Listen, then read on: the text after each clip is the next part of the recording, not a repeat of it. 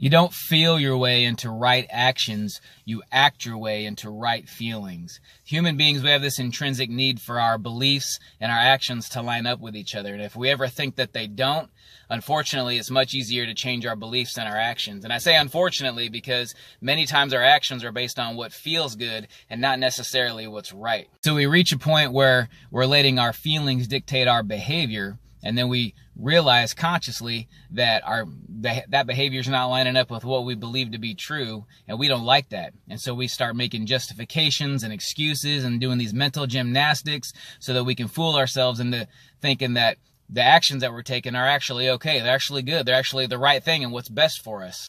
I'll give you an example. Let's say that you decide you want to lose some weight and get in shape and get fit and healthy. And so you decide that eating the right foods and exercising regularly is the right thing to do. It's what you should do. And you're fully bought in, and you're gung-ho. You start the week off, you start your diet and exercise program, and you're motivated and you're sticking to it. And then you get to the end of the week and it's Friday afternoon, and maybe you've had a stressful week at work and you're having some wicked cravings for junk food, and you're feeling sore from the workouts, and you just don't feel like sticking to your program anymore. All you're thinking all day long is all you want to do is lay down on the couch and watch Netflix and eat Cheetos. But you know that that's not what you're supposed to do. You know that that behavior does not line up with your beliefs. But you really want to do it because you know it's going to feel good. And so what you do is you start telling yourself these stories. Well, you know what? I've had such a rough week at work.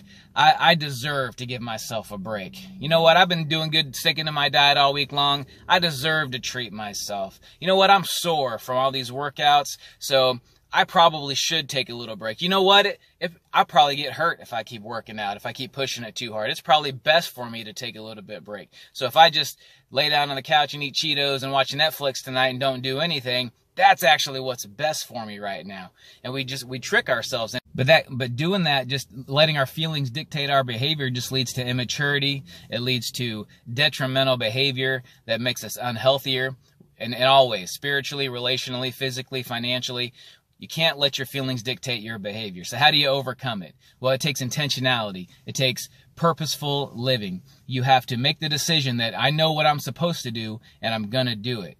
Because when you can do that and you can be consistent with it, the correct beliefs will follow. John Maxwell tells this story about a guy who came to him for advice, and the guy said, John, I'm not sure what to do.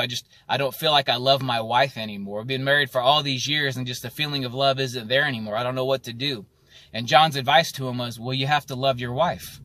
And the guy said, no, John, you don't understand. The feeling of love just isn't there anymore. And John said, I'm not talking about love the feeling. I'm talking about love the action. He said, take her out, buy her flowers, call her during the day, give her compliments, do all the things that you were doing when you were chasing her, when you were trying to date her.